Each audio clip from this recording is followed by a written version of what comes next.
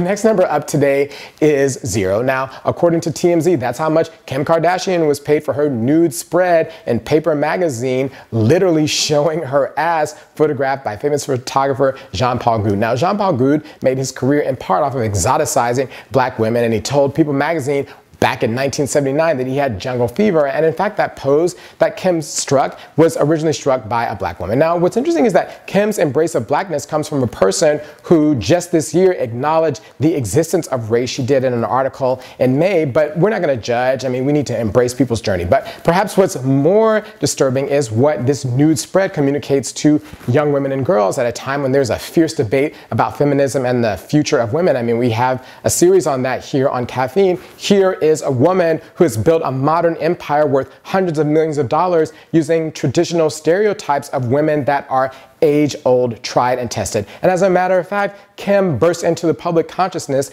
for the first time with her clothes off. Well, the good news for all you parents out there is that if Kim Kardashian's doll overtakes Barbie, that y'all will save money because you won't have to buy it any clothes.